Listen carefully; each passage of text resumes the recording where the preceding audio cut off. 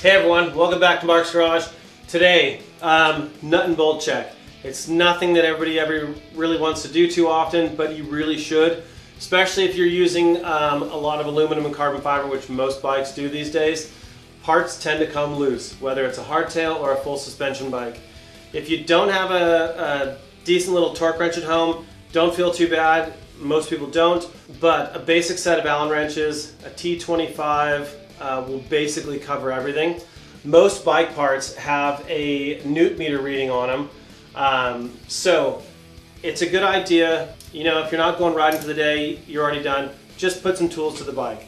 Go through every little bolt, nut and bolt on the bike, brake levers, shifter, stem bolts, another really key one, rotor bolts. These are always the Torx 25. It's a good idea to always double check those things. Under heavy braking, rough conditions, they will come loose. Some of the parts don't have a newton meter reading, as we mentioned earlier, or a pounds per square inch reading, which is common as well.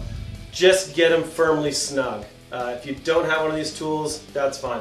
Let's go to the workbench and I'll show you some of your common tools you'll need. It's super simple. So back at our workbench, we've got laid out our most basic set of tools, really. They're just Allen wrenches and a Torx wrench. The T25 is going to handle everything from certain rear derailleurs on the bike, front derailleur bolts, as well as rotor bolts, which is one of our more important features, or more important things here to cover over. And a basic Allen set with Bondus tips, not that it's needed, but this covers anywhere from 2mm up to 10mm. And then a couple of small other hand Allen tools, which are super simple and easy. You don't have to have all these, but you do need to kind of cover the basics. It would be really helpful.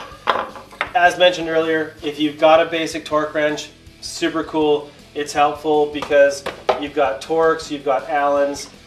They all have a required set torque specification. If you hit the nail on the head, you're just better off. So we've shown you all the tools you'll need.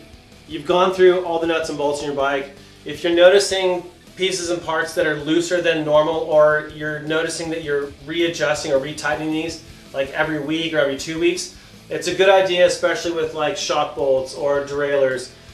Remove them completely, clean them from all greases or foreign objects that might be on them, reinstall some clean new Loctite, put it back together under a proper torque or close to it, and you should be good to go. Hopefully this is helpful. If it's not, I apologize. Crack another beer, sit back, put a DVD in, who knows, whatever. Enjoy your time. Thanks for joining Mark's Garage. Catch you next time.